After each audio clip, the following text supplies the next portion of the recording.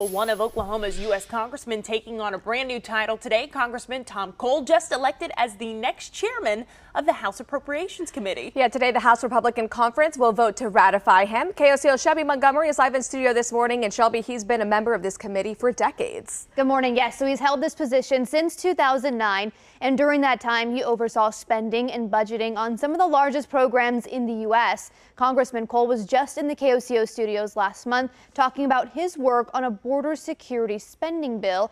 Now, with his new role, he will have more oversight in overseeing how the government spends money. Cole says there is substantial work to be done, saying in a statement in part, quote, "I will be utilizing my expertise and years of service on this committee to responsibly guide us forward and fight for conservative Republican priorities.